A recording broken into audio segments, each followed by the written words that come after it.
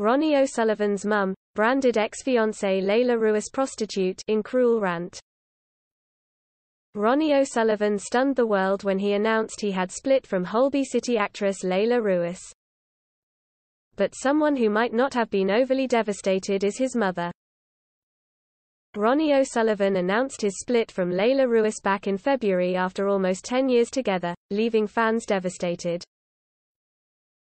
But according to Ronnie's sister, someone who might not have been too disappointed was the snooker player's mum.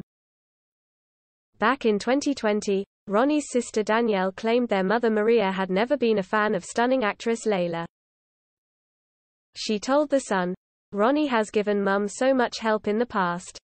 But when he asked her for £15,000 last year, he told me she said, 'I'm not giving you money for that f***ing SG.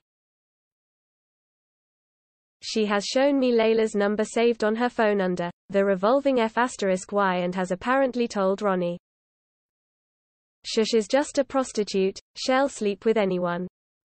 Danielle added, "Mum told me he goes for the same birds and Laila is the one who will catch him out. But Ronnie is so in love with Laila." Express has contacted a representative for Laila for comment. Ronnie and Laila met in 2012 when Laila was house hunting and their chance meeting was by complete accident. "It happened by accident. I was shown around Ronnie's house by his father, who told his son about meeting me," Laila told the Mirror. "Ronnie called the estate agent, a friend of mine, and asked me out via her. When she said he was a snooker player, I said, 'Yeah, but what does he do for a living?'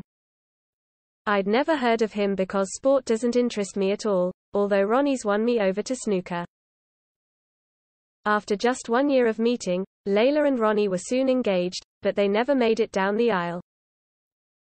Earlier this year, Laila took to her Twitter and Instagram accounts to confirm their split and assure fans that she was doing well.